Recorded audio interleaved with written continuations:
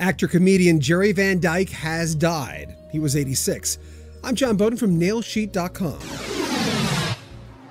He was the younger brother to Dick Van Dyke, and even though he had a long career, he had a varied career with a lot of ups and downs.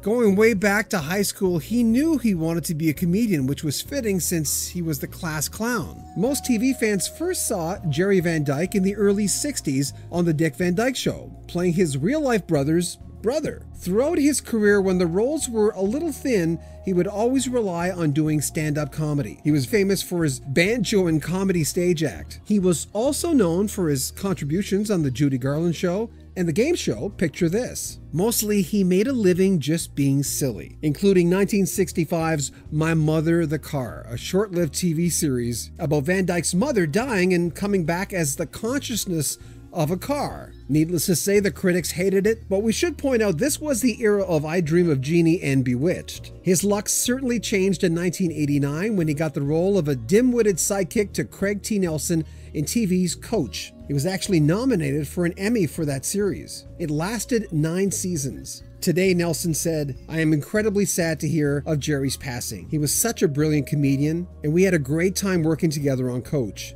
It's just devastating news." He was born on July 27, 1931 in Dansville, Illinois. He once said that at the age of 8, he knew his vocation would be comedy. Before show business, he was a traveling salesperson. He probably made house calls a memorable experience. Van Dyke was in the Air Force in the 50s and later appeared on The Ed Sullivan Show, Perry Mason, The Andy Griffith Show, My Name is Earl, Raising Hope, and The Middle with his brother. Jerry's wife, Shirley Ann Jones, said the comedian had been sick since having a car accident a few years ago. May he rest in peace. A truly funny man.